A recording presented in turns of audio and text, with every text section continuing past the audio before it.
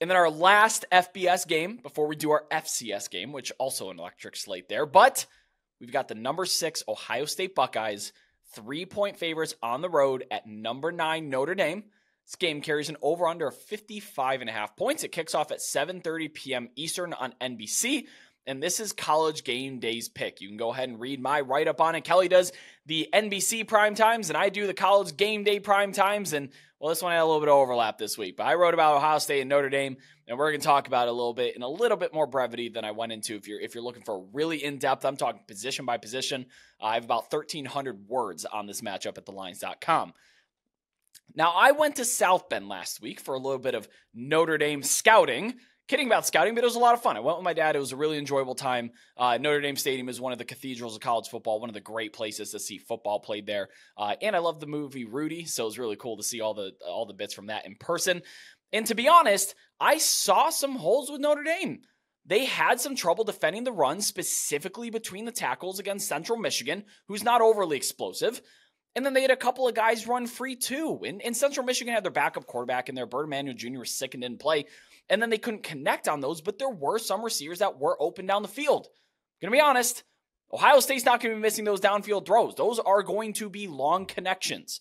But Ohio State has their own holes too. Tackles aren't great. Josh Simmons, the transfer from San Diego State, he's committed 3 penalties and allowed 3 pressures already this year against some really suspect competition.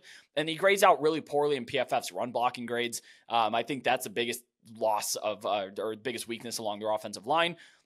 And then on the defense, the pass rush gets pressure, but they're not getting home. Jack Sawyer and JTT, they just need to close the deal. They're getting there. They're putting pressure on, but there's not been a lot of sacks to show from it. And God, they played Youngstown State. There needs to be some sacks on the stat sheet here that just aren't there yet. So a couple of concerns to Ohio State. Now, if Notre Dame's front four can get pressure on Kyle McCord, and they don't allow for time for those deep routes to develop, specifically with Marvin Harrison Jr., Emeka Egbuka, it could be a really, really long day for Ohio State. But I think the Buckeyes can negate that by rushing with Trey Henderson. He's a home run hitter. They can run it in between the tackles with gap schemes and zone schemes, and he's a threat to hit a home run on every single time he touches the ball, just like Audric Estime across the way, but I think Ohio State's run defense is really solid. Benjamin Morrison, he's an All-American corner. He's going to see plenty of Marvin Harrison Jr., and they are going to target him and make sure that he gets involved in the game. But I'm looking at Emeka Egbuka and Julian Fleming and some of the other guys here to have better opportunities, maybe bigger opportunities in this game. I think they're going to have to step up pretty big for the Ohio State offense to continue its role. And the Buckeyes have given up yards through the air, but they do limit explosive plays. That's part of Jim Knowles' aggressive defense. They like to blitz. They like to rush the passer. And they'll give you the short dink and dunk yards because they're backing their corners off and safeties off to give them a little bit more of a berth there. But Sam Hartman, he's going to take what he's given. He's a very, very good quarterback, and he's also extremely capable down the field throwing the ball. He had a couple long touchdown passes, Kelly, against Central Michigan that were just, incredible. The placement on it, his receiver didn't have to accelerate or decelerate. It was you couldn't hand it to him any better than Sam Hartman was hitting his receivers down there. Even though that receiving core isn't great, he's making it work with them anyway. I think it's going to depend on how awake Ohio State defensive backs are. So far, they've been playing well, but last year, Denzel Burke, some of these other guys were getting burned from time to time. People know I'm an Ohio State fan. I've talked about it on other podcasts. I've talked about it on this show. I post about it on Twitter every now and then. What people don't know is that growing up, I grew up in Indianapolis, Indiana. Everybody in Indiana either loves or hates Notre Dame. I liked Notre Dame. Notre Dame was I always liked Ohio State. I like Notre Dame too.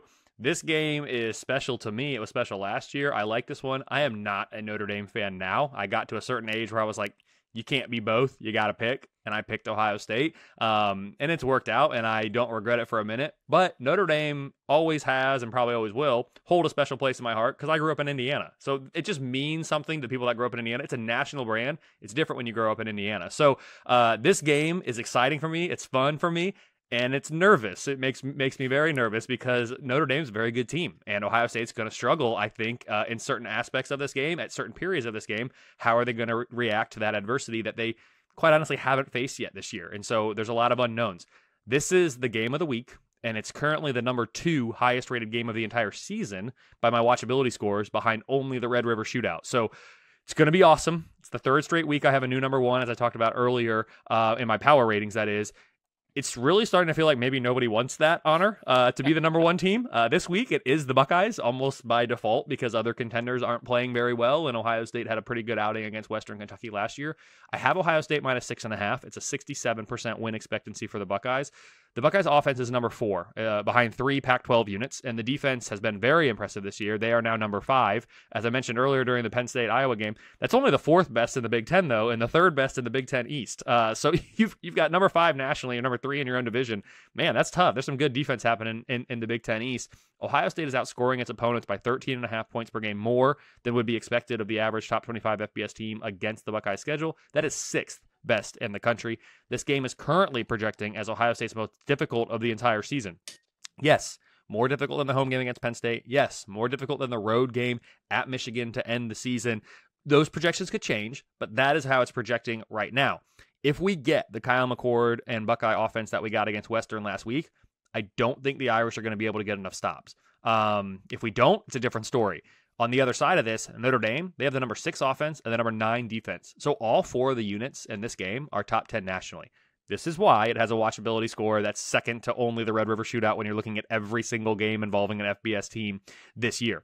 The Irish are 3 points better now than they were projecting to be at the start of the preseason, but their corresponding ranking is actually 1 spot lower than it was in the preseason. That just goes to show you how much we've condensed at the top of the power ratings. Very little separates these teams based on in-season data.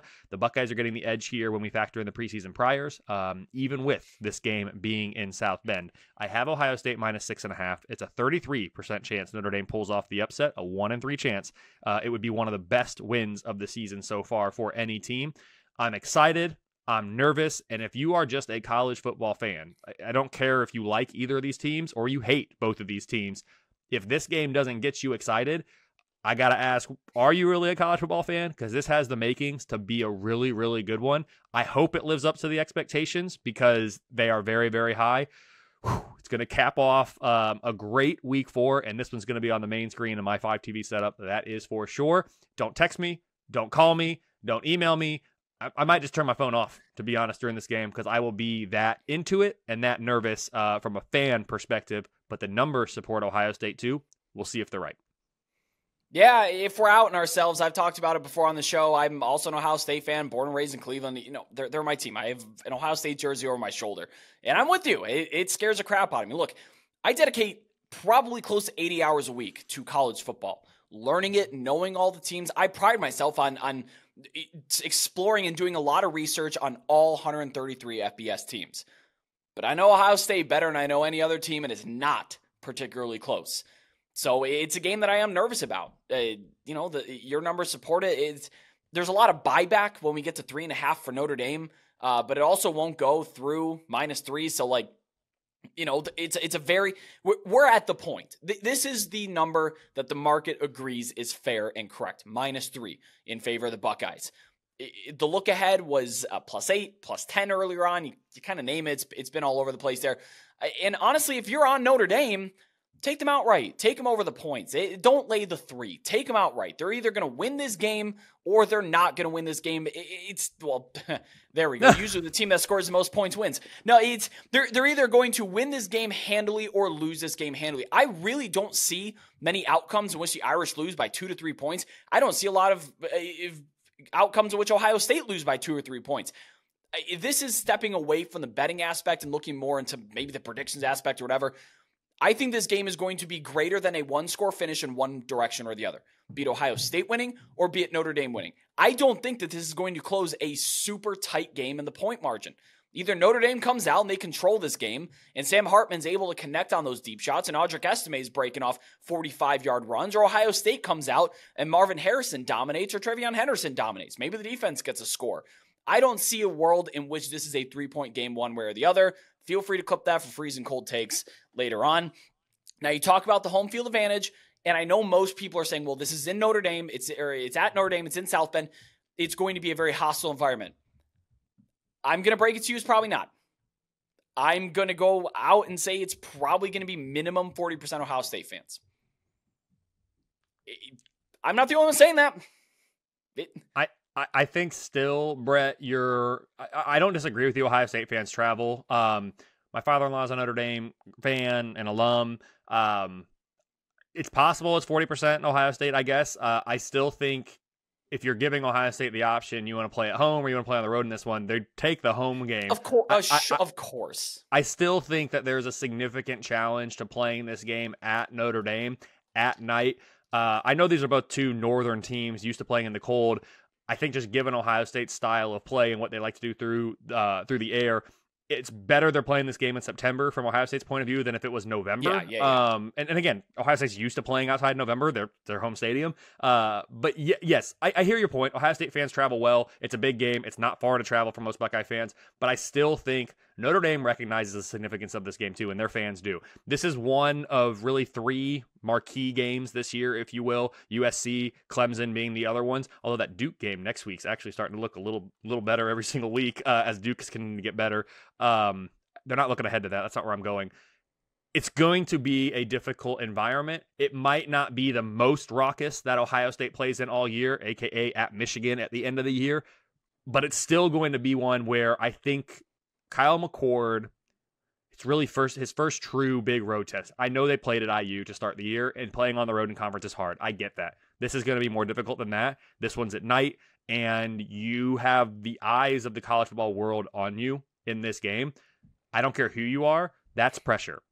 Hopefully, for Ohio State fans' sake, he's able to rise up to that and meet that. But that is pressure, and this is the biggest game of his life to this point, and he's playing the most important position on one of the most talented teams in the country, who the expectation is to win the Big Ten and to win the national championship. That's a lot for a kid, and so we'll see how it goes. Yeah, let me walk it back a little bit. I still stand by the fact that this is going to be close to a split crowd. Of course, no, it's not going to be an easy, nice environment to him. Not by any stretch, but I just think for those thinking it's going to be a complete overshot, Notre Dame is just beating down them like a Penn State whiteout. I think the crowd's going to be a bit more split and more friendly than that. Agreed.